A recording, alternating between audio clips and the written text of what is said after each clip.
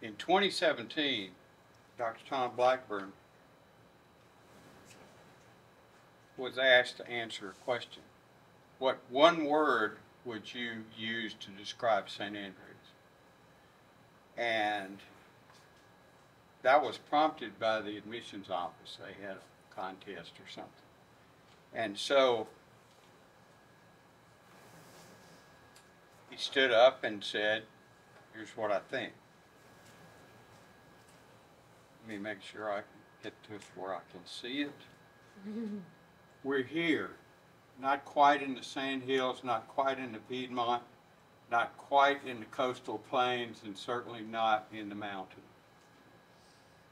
We're kind of all here, and we're all rooting for each other.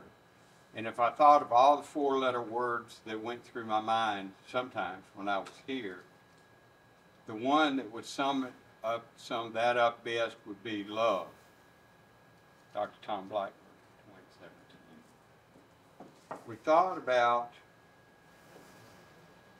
science honoring somebody who's made a contribution and who exemplifies this.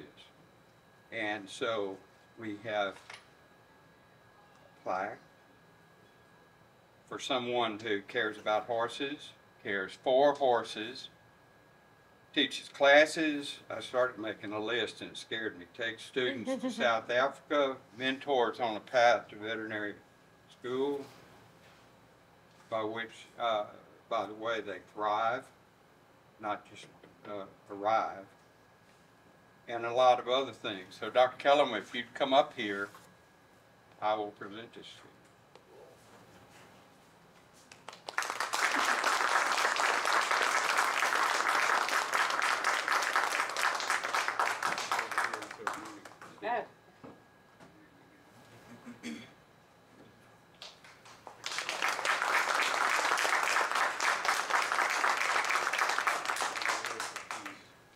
Oh, sweet.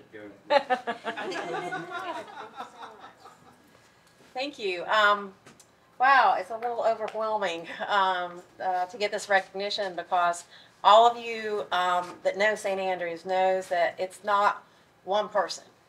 It's a community. And I think that's what makes our school so strong. What drew me to St. Andrews, I've been at a couple of different universities. I used to teach at the graduate school level at veterinary schools. And what drew me to St. Andrews was their uniqueness. The fact that I can have small classes.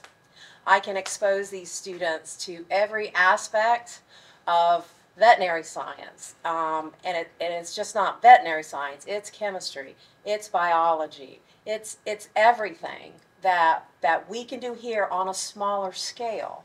So we let these students understand that there are possibilities. There are possibilities out there that some of them never even considered. And we make it happen. We make it happen because not just myself, but everybody here who is a professor, and you guys know you were here. We wear a lot of different types of caps, and we work to make the students our priorities. And it's all about what we can do better, how we can get the students engaged, how we can make their education diverse. Okay, just a little bit that I do here. I've had feedback from universities all across the United States saying, wow, your program, we're so impressed with what your students have accomplished in 3 to 4 years. Send us more applications. I mean, and to hear something like that. So it's not just my classes, it's everything that we do here on a wide scale, in sciences, in business, in art, and we bring it all together and we give them those experiences that make them very unique individuals, so that when these graduate schools get 2,000 applications, that application from St. Andrews, from our students, is going to stand apart, especially with what we can offer them. You know, there is something to be said for small individual attention. There really is.